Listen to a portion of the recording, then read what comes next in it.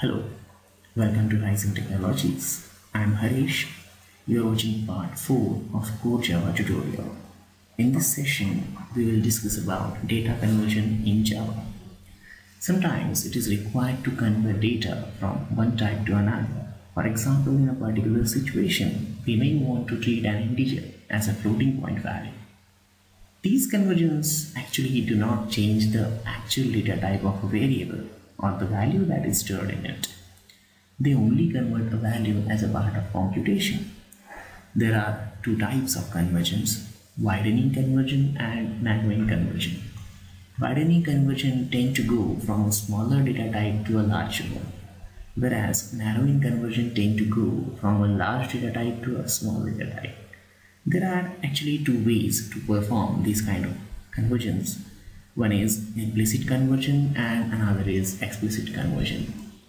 Implicit conversions are done by compiler itself when there is no loss of information if the conversion is made. This type of conversion is also called as assignment conversion. It occurs when value of one type is assigned to a variable of another type. Implicit conversions are actually widening in nature. That means converting an integer value to a float is a widening, also a safe conversion, as it will not lose any kind of data. Hence an implicit conversion can happen in this case. But if we try to convert a float to an integer, we know that we will lose the fractional part. Hence in this case explicit conversion is required. This kind of conversion will not perform by the compiler automatically. So let's have a look at implicit conversion. Suppose I have a variable of type integer and this variable contains some data. I have another variable, and suppose if I try to assign this integer value to a variable of type float, compiler will allow this assignment. Let's have a look at println statements and let's try to print the value of this variable f. Let's compile this program. Program is successfully compiled. Now let's run this and look at this. Integer value is successfully converted into a float value by the compiler. So that is why we can say this is implicit conversion. Compiler has automatically performed this type of conversion for us. Okay. Now if we try to convert a floating point value to an integer value, let's have a practical look at this. Suppose I have this float variable which contains some data, and I have an integer variable, and I want to assign this float value to this integer variable, and let's try to print this I variable and let's see what happens. Let's compile this. Look at this error: incompatible types, possibly lossy conversion from float to int. So this kind of conversion will not be performed by the compiler itself. That's why we need to perform this conversion manually. That is why it is called as explicit conversion. Now to perform an explicit conversion, the way is casting. So casting is the way to perform an explicit conversion, and using casting we can perform both widening as well as narrowing conversions. Okay, to cast, put the target type in parentheses in front of the value being converted. For example, if total and count are integers but we want a floating point result while dividing them, so we can cast the total something like this. So I'm going to say result is equivalent to, in bracket, float, and in front of this bracket I'm going to say total by count. So this is the expression, and the outcome of this expression should be converted to float. So this is the syntax to cast value into a desired type. Okay, so let's try to cast this float value into integer. So I'm going to say integer I is equivalent to integer of float. So the value from this float variable will be forcefully converted to integer type, and then it will be assigned to this I variable. We know that there will be some kind of data loss as this float value contains 15.7, but an integer variable cannot hold the fractional part. So while converting this float data into integer data, we have forcefully converted this float type to integer. So we may also lost the data. Okay, so let's have a look at this. Let's run this program and look at this. The float variable contains 15.7, but after explicit conversion I have converted this float value to an integer one, and now look at the value in this integer I variable, that is 15. That means surely I have lost this data 0.7. Okay, so this is the explicit conversion. Explicit conversions are useful when you want to convert the data type, convert the result of a particular expression. Suppose let's have a look at this particular expression. If I have a total variable and a count variable, both variables are of type integer, so we know that this expression is also going to produce an integer result, but actually I want that result in a floating form. So we can convert the result of this particular expression using typecasting, something like this. Suppose I have this variable total and this variable contains 14. I have another variable, let's say count, and within this count variable I have this value 5. Now I want a result within this float variable by dividing total by count. Okay, and let's try to print this result. Let's compile this and let's run this. I may expect the result will be 2.8. Okay, but look at the result is 2.0. and why is that? You can clearly see this expression contains two variables, total and count, and both are of integer type. If any expression has both operand of integer, the expression will also produce an integer result.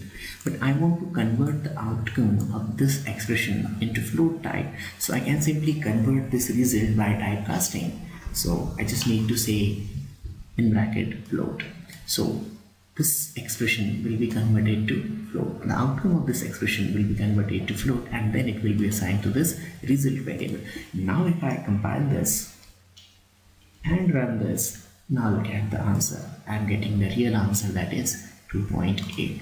So these are the situations where we need to convert the data, convert the type of a particular expression or a variable to a desired type. Okay, so using type conversion or typecasting, we can perform both widening as well as narrowing conversions. Another way is to convert data from string to another type, that is parse methods. These methods are useful if the number is in string format and you need to convert it to an integer type. Then you can make use of this parse int method of class integer. Note the difference. It is not the primitive data type int, it is a class integer, and this class is called as wrapper class. We will be looking at wrapper class in a very great detail in later sessions. Today just note the difference that it is not a primitive data type, it is a class, and this int is the primitive data type of Java. So this integer class has a method, parse int method. This method takes a string as a parameter and returns it as an integer. And this method may throw an exception, that is number format exception, if the input string do not contain a valid number. Let's have a practical look at this parse int method. Suppose I have some data within this string variable and I want to assign it to an integer variable, so I cannot say num is equal to str. If I try to compile this, look at their incompatible type. String cannot be converted to integer, so an implicit conversion is not possible from string to int. So we need to explicitly convert this string into integer, and for that I can make use of this parse method from integer class. So I can say integer dot parse int. This method takes a string as a parameter and returns its equivalent integer, and I'm going to assign that integer to this num variable. Let's try to print this num variable.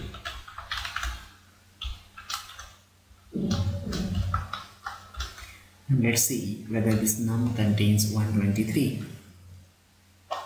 Program is successfully compiled, and now if I run this, look at this. This println statement has displayed 123. That means this string 123 is successfully converted to an integer via this parse int method. We have just discussed that this parse method may throw a number format exception if the input string do not contain a valid number. Now what I mean by that, suppose this str string variable contains some value like this. Now we know that this is not a valid number, and now if I try to pass this value to an integer value, compiler will not be able to convert this data into integer, and at runtime it will throw an exception. Now if I compile this, program is successfully compiled, but now if I run this, look at this. Exception in thread main, that is java.lang.number format exception for input string and the string that is stored within this variable. So this string is not possible to be converted into an integer type. That's why this number format exception is thrown by this particular method. Now there are various parse methods available within various wrapper classes. Actually there are 8 primitive data types in Java, and there are 8 wrapper classes. That means one class for each primitive data type. So int is the primitive type, whereas integer is the respective wrapper class. So all these wrapper classes have a respective parse method. Like within this byte wrapper class, there is a method parse byte. This method takes a string as an input and it returns its equivalent byte value. Within the short class, there is a method parse short. This method takes a string and it returns its equivalent short value.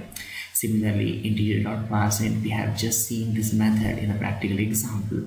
This method takes a string as a parameter and returns its equivalent integer. Similarly, long.parseLong, float.parseFloat, and double.parseDouble. All these methods take string as a parameter and it returns its respective primitive value. Thanks for listening. For more details, visit our site at www.risingtechnologies.in. You can also subscribe to my YouTube channel.